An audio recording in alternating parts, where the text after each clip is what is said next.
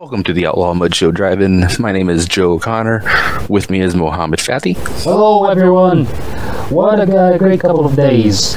We stood and we delivered, or rather we received the delivery. I guess that's what we're like. Whichever way. Yeah.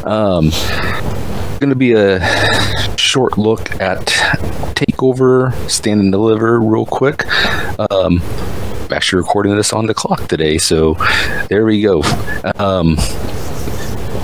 Starting off on the pre-show, Zoe Stark defeated Toni Storm. It was good, short, 10-minute match, but it definitely showed that Zoe Stark is a player to watch. She's been getting a good push, and honestly, the way she's been pushed the past 2 months is exactly the way AEW needs to take note of how to establish a female personality. They want to put if they want to get someone ready for the title picture, that's how they should do it. The problem is AEW. Zoe Stark's a perfect look. Yeah, Zoe Stark is granted she already had a match. She already had her confrontation with Raquel, but she had her match with Dakota, right? Not Raquel. Yeah. So she might be a little bit, back of the but at least you're establishing her as a presence that is, that can work. Like she beat the last #1 contender, so now she's exactly. Yeah. So now her name is elevated. So that's a good spot for her, and it's a great match with Toni Storm and everything. But once again, Toni Storm just feels, out of place as a heel. He does. I was thinking post-match she was going to shake hands. I do feel she's going to be going back to face here pretty soon. Yeah, I think it's the best. It's the best teaser. It's nothing wrong with that. Like a lot of people just wear baby faces for their entire career. It's just that Toni Storm doesn't have the nuances of the heel that make you believe this is actually a bitch or a bad guy. As I said, her shift to heel to me was just because Dee Hartwell wasn't ready for War Games. They needed to have somebody who they could trust in that environment. Yeah. Now Indy, as we'll talk about later, has definitely upped her game.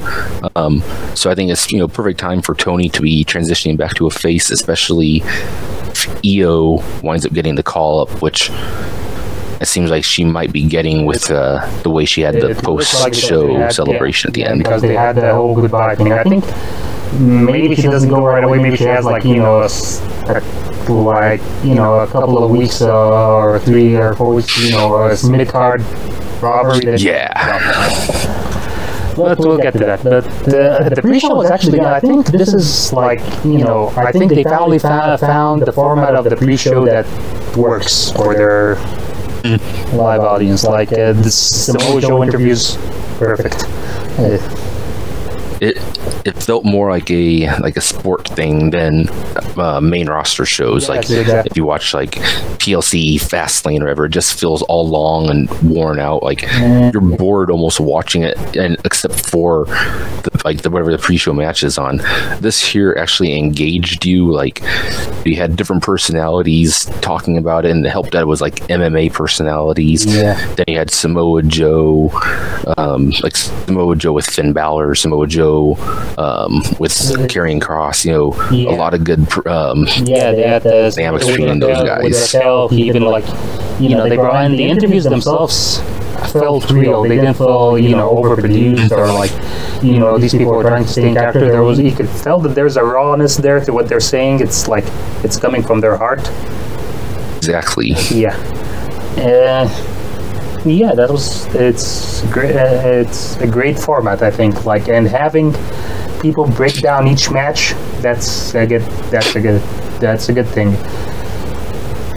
Not sure. I like that they labeled intangibles as intangibles. They could have just tried, fighting styles or biggest advantages. But when they said, because when they say an intangible, it's something that guy has that intangible. I never saw it categorized before. His intangible is ring IQ. Right. I kind of enjoyed the whole tele-tape that they were doing with them. Yeah, no, this is just a small nuance thing, but it felt like, especially for Walter versus Ciampa, it did wonders. It felt like made it feel like a big fight. It did. It kicked off with Nita Strauss doing the national anthem, and I think she did a great job with that. WWE, does fantastic with making things feel like major events, and was an awesome way to the people who were in attendance hyped before the main show actually started. Yeah, it was great. It's like, and that platform lowering and doing it's the best thing about NXT is stripped down, but they still find a way to make things look epic. Mm-hmm. They look smaller, but they look good. They still look epic in their own way. It's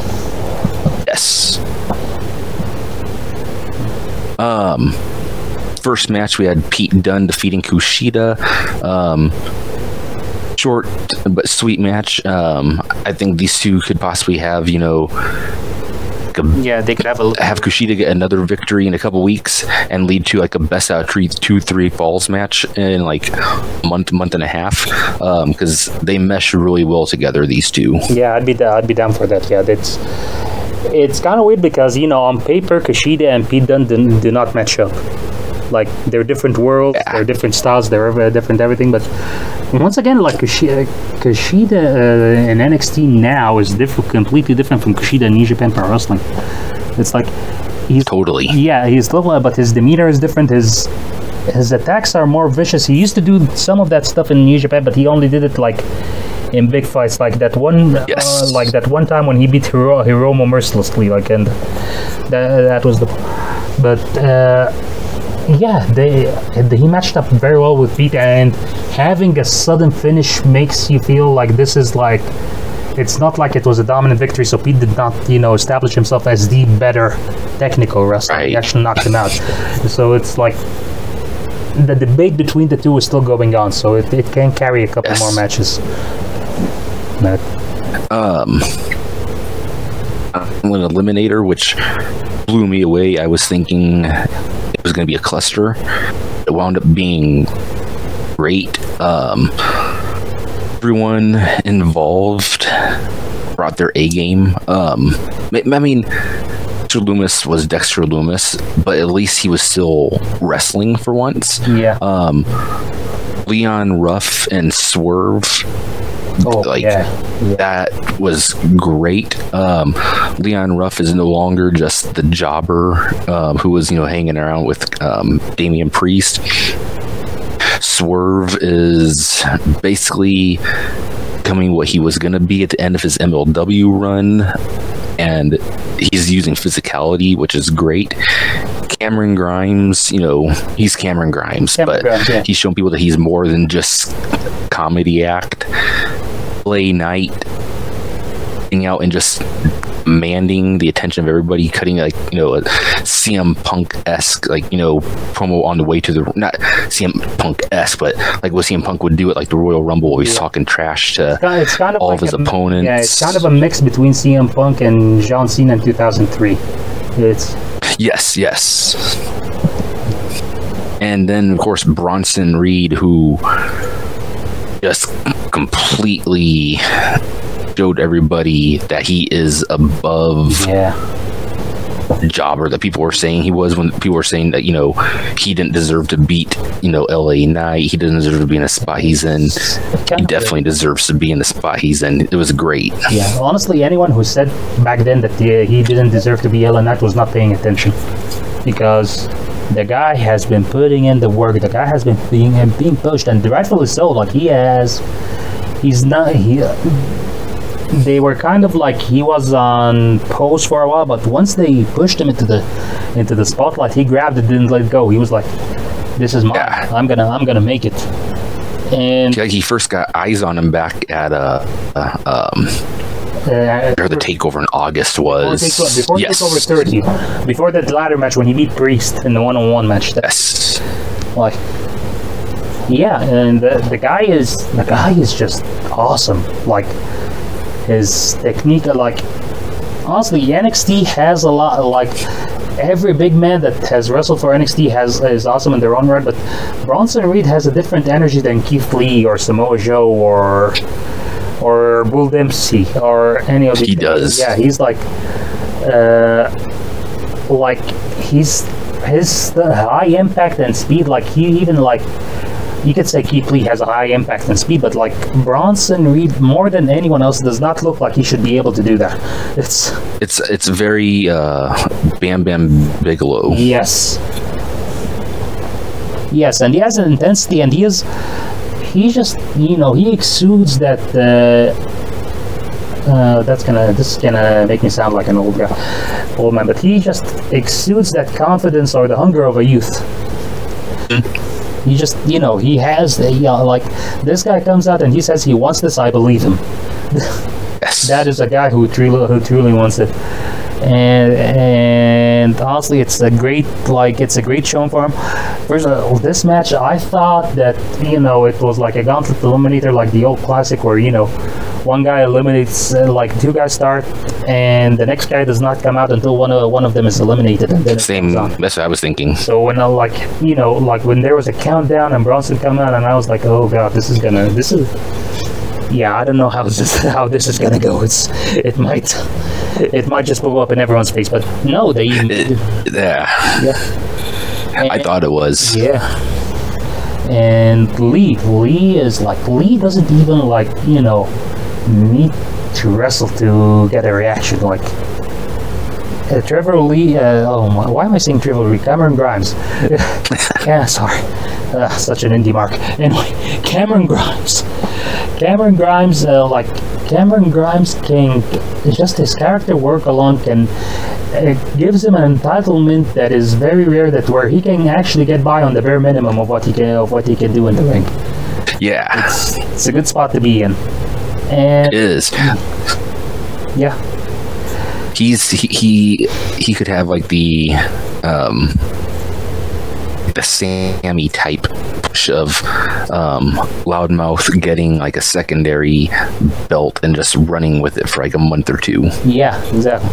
And any loss will not hurt that guy. That guy is just, it's kind of weird, like, because it's a weird balance in wrestling. There are some guys where you have more technical ability than entertainment value, and you love those guys. But there are other guys who have more entertainment. That's not saying that he doesn't have technical ability. He has a lot of technical ability. He's great, but right now his levels of entertainment value are higher.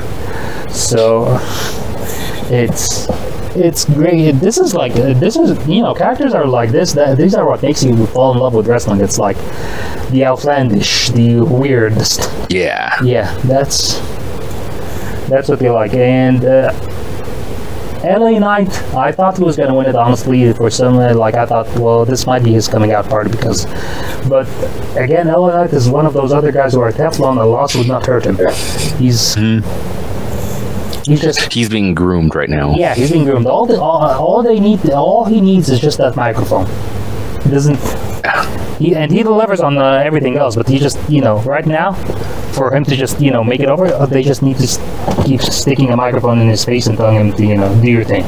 Exactly. Swerve was a great. Swerve had a great showing out. Leon Ruff showing some ferociousness, and I think him and Swerve match out well. I think probably in a couple of weeks they're gonna have to blow off to their feud. Same. But it's been good. And that start of thing where Leon Ruff was crawling out, like I told you before while we were chatting, seeing that I thought Leon was doing some sort of special entrance where he's crawling out to the ring. Turns out he was getting beat it up. Swerve was coming out behind him. They flew below the radar, but on TakeOver it actually made you see that, whoa, these guys are actually having a feud right now. This is a rivalry. It's not like a skirmish or anything. This is a war.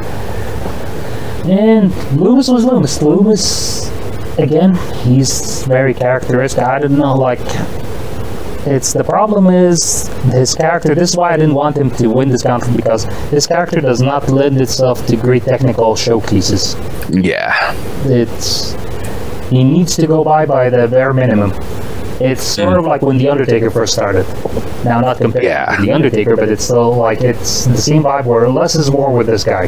That's why it's tricky, you know, putting him in matches, finding feuds for him, and I don't think I've seen him actually be in any danger, like, you know, get sympathetic, you know. Same. Like, even if he loses by a fluke. It's like, you know, bam, 1, 2, 3. Or so it's gonna be interesting. Well, you and I, like, we thought like they're gonna match him up with LA Knight next. It's gotta be interesting. LA Knight, you know, shooting off on the guy, and the guy just, you know, no selling and just coming forward at him.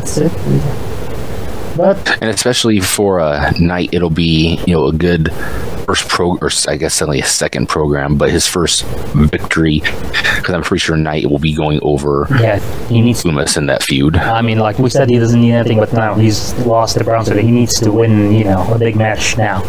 Yeah. You know, solidify where he's at, and then he can go business as usual.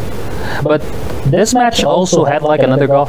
It's like, if anyone is watching NXT for the first time ever on Peacock, introduction, or they just turn to USA because, you know, TakeOver, oh, that's a big thing, and I don't have the network, so I'm gonna check it out. It was a great showcase of the NXT's mid card. It really was. Yeah, it's awesome. What followed that? And next up, we had the United Kingdom Championship. Walter retained over Tommaso Ciampa. For people that don't watch NXT UK, they definitely need to. It's the best show of the week. Walter and Ciampa matched up perfectly. I loved Ciampa's takeover attire and his jacket coming onto the ring. Yeah, it's a good thing he shaved you. That neck twist is terrifying. Oh, God. Walter did right with the feet on both sides of Ciampa's head and just twisted. Oof. I remember, like, we were chatting during this. We all cringed, you and me and Pete, and we were like, yeah. Great match though.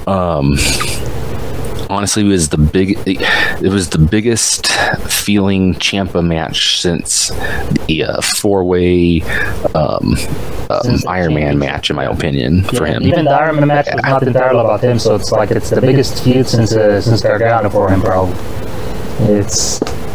I'd say maybe the match with Cole that I guess the Gargano, I forgot the secondary Gargano feud. I was talking about that. Yeah, so since about a year ago then. Yeah, or maybe since Cross. No, but Cross was still an up and cover, but this was like, you know, it had more on the line than that. So, God, people were like, apparently some people were complaining on Twitter about the finish, like, why would you know, Ciampa just be done with a chop? Like, have you seen this man chop people? Like, he broke the freaking announce table. I don't know if that was planned or what, but it's hell impressive. People just need to look up like pictures of people who have been chopped by him, and they see the red on people's chests. Like, this guy's known for his chops. Yeah, and I mean, like, it's the idea about Walter is like, there's nothing fancy about him. Like, I'm not saying that as a bad thing, but he's stick to the basics type of guy. He's like, remember, like, when his motto on the Indies was, some people perform, Walter kills. So he's like, his whole thing is like, he's coming after you just to destroy you. He's not gonna, you know, do a top rope moonsault or even like a standing moonsault. Right. He's gonna out wrestle you. Like, that could be an option, but he's just gonna, you know, punish you into oblivion. That's his style, that's his look, and that's why people love him. Matt truly is sacred for him. Yes, exactly, and it's a great match for Ciampa. It reminded you of Ciampa of the old. Like, it's like, I'm happy Ciampa shaved his head because, you know, the old man Ciampa look was not... Yeah. It did not sell the underdog look for him. It's like... It's... I mean, I get it storyline-wise, you want to say that this guy's on, but he's not really over the hell that much. It's just his hair is great. No, he's roughly our age. He's 35. Yeah. So, like, you don't want to project that you're older than you are right now. It can work in the future, but... it's a great, like, this is, like, one of the few times where he's actually fighting from underneath. He's not the dominant guy. And... just, you know, Walter pounding him into the blitz. Like, I'm gonna make a small comparison. It's like Rock and Austin in WrestleMania 19, where, like, after that, Rock hit him with the third rock bottom, but after the second rock bottom, Austin was done. He was just... Yes. Yeah. He was just, you know, getting up just for the sake of getting up. And that's what happened to Ciampa. So he just laid him out with that shot to the chest, which, if you look at it scientifically, it takes the wind out of you. So, like... You're out of commission believably enough for a 1, 2, 3. Yeah. Yeah, and I remember like someone on Twitter, I can't remember the name, but he was like tweeting for the people who were complaining about you know, Walter ending the match by a chop. I'd rather take a Batista bomb than a chop for Walter. I would too. Yeah, and I'm like, whoa, yeah, this guy's right. Great match, I think, match of the night. For night one at least. Would you? Then we had MSK, which is Grizzled Young Veterans versus Legado del Fantasma. I was thinking Fantasma was going to win. I thought it was going to be a clean sweep for that faction. Honestly, MSK makes the most sense. They the most buzz coming in, especially for the past like 2 years, and like Impact. Them winning not just the Dusty Rhodes Cup, but winning the tag titles here definitely cements them as top tier team. Tag division is going to be different over the next couple of months because you know, like these teams here. You know, their number one contenders are going to be Dane and Drake. So yeah, I think these three teams have established themselves as the three main teams for the tag team division now. These three teams are the core. Definitely. Yes. And I do think that they might eventually. Well, I guess not, since they now have her. Since they now have with Una. I was going to say originally I was thinking that they might send over Andrews and Webster. It seems like they're doing a trio with Stu and Danny Luna now, so yeah. I don't think they're going to be sending them over quite yet. I mean, yeah, they could always like tape a bunch of them because I think that's what they do in the EK. They just, you know, tape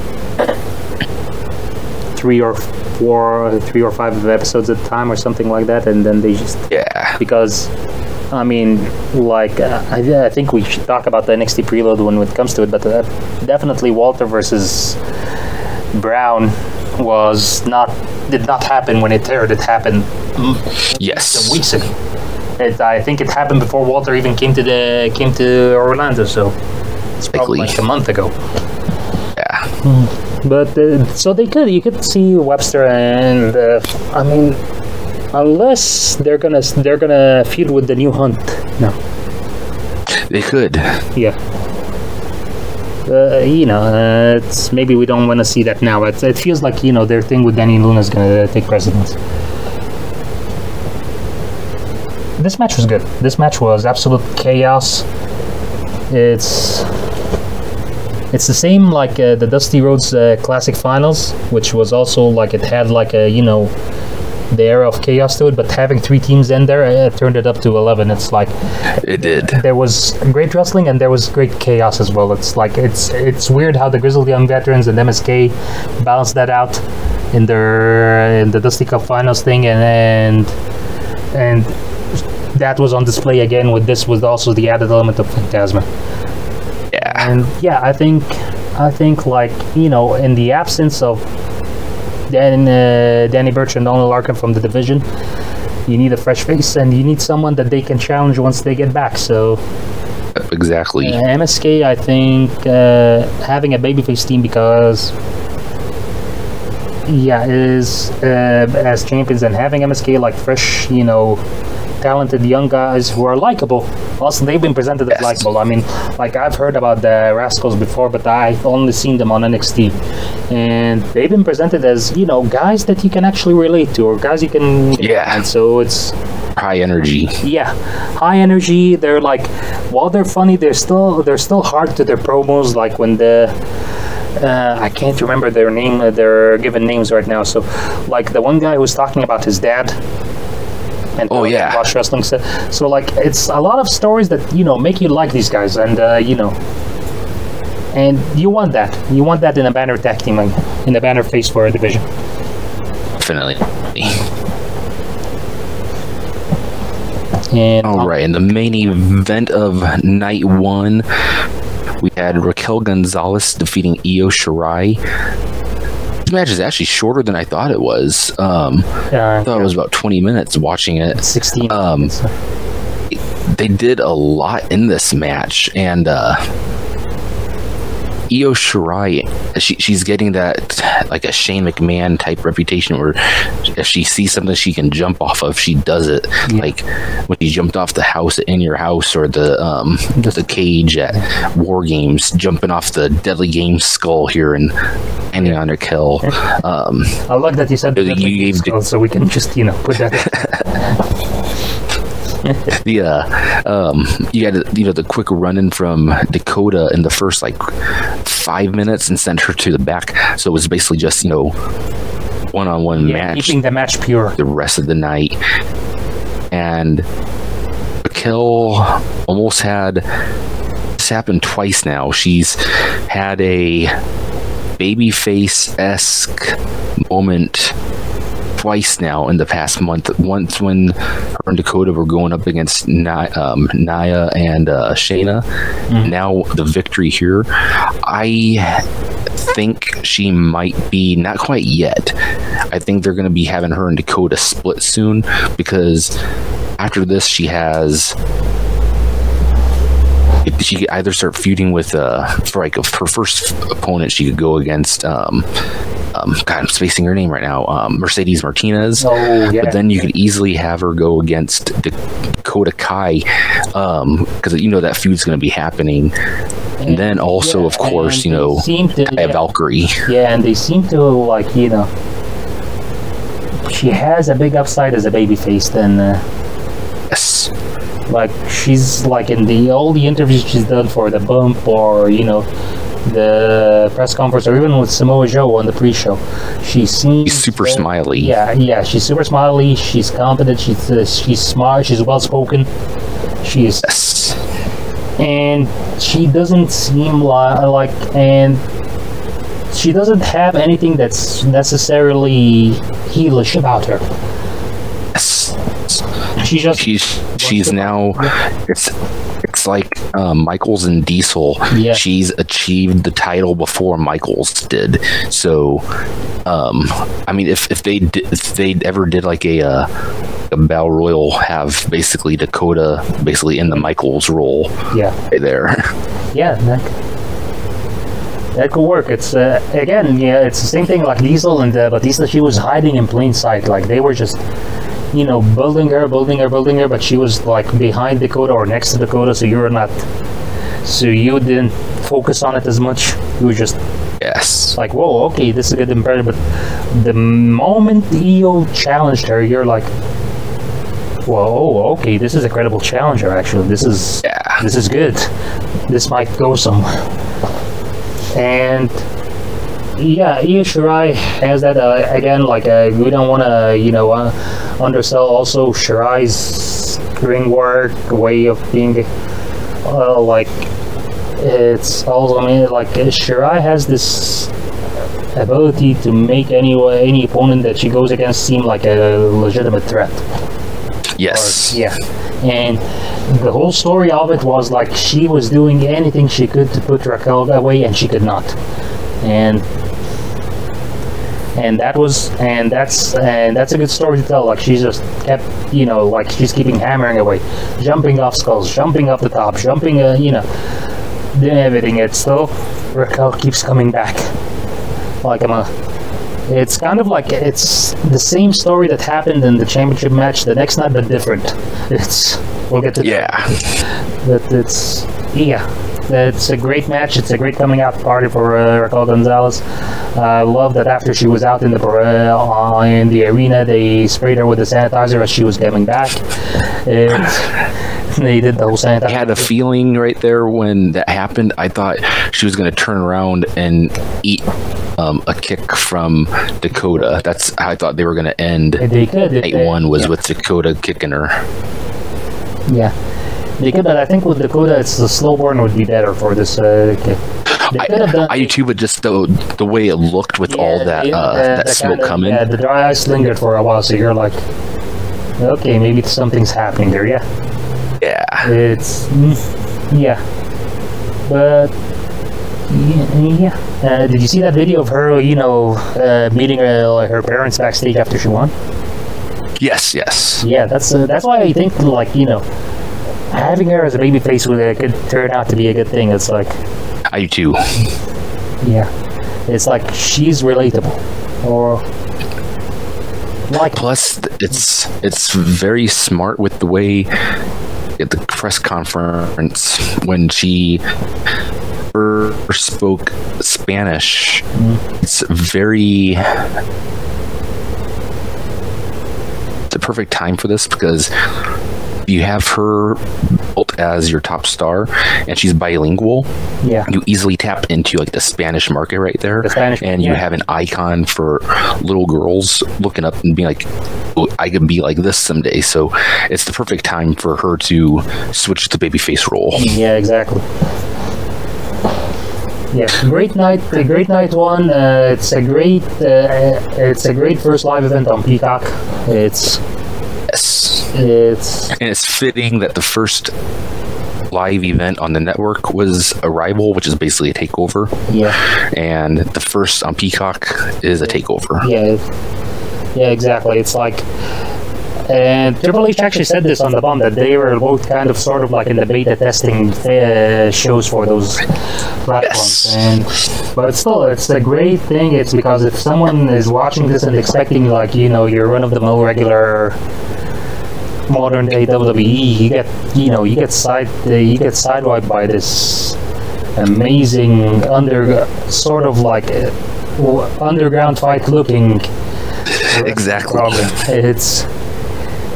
Which might work if someone is actually watching this. The look does not necessarily work when you're channel surfing. I think that's what happens in the rating, where if someone's a casual and just strolling and they see just a shot of NXT and they see a shot of AEW, there, well, there's more color here, I'll go here. Yeah. And I'll see this. And then AEW is what AEW is. If you get turned off on it, that's another story for another podcast. But if it turns you off, you're not going to go back and check out the darker looking, less engaging show from the outside. Exactly. Even though that's my problem. That was my whole problem with NXT during the whole, between quotation mark Wednesday Night War. Oh, I actually, for people listening, I got my COVID vaccine earlier and I'm having a really bad side effect right now. I actually am understanding the booking methods of AEW. Oh, so that's what happens. That's how they do it. Yeah, I guess. Oh, that's what happens. Yeah, so you're telling me they all got COVID at the beginning, and that's how they book the shows from there. Oh, that's a side effect. But that's not possible. They don't run a sloppy shop over there. It's Florida. Yeah, everything's sloppy in Florida. Well, that's all for night one. Thank you for joining us on the Outlaw Macho Drive-In. If you liked that video, please click like and subscribe to our channel for more content from the drive-in. For full episodes of our podcast, you may look us up on Anchor, Spotify, or wherever your favorite podcasts are available. Just search for Outlaw Macho Driving. And if it's not too much trouble, would you help us out here? Spread the word, share. We would really appreciate it.